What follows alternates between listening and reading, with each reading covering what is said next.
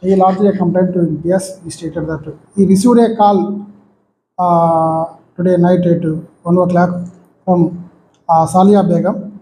She is the mother-in-law of our sister Kamara Qureshi or Kamara Begum. She stated that fire has broken in house. Her sister is severe injuries. Hence, he immediately rushed to the spot.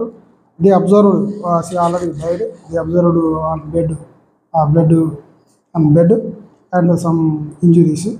See, they were doubted. She murdered by the mother-in-law and her husband, Fayaz Qureshi. Hence, on this complaint, we received a registered FIR and now under investigation. Sir, what is the reason? They they doubted some family issues, husband and wife. Is there any previous history about husband or mother-in-law? No history. Thank you.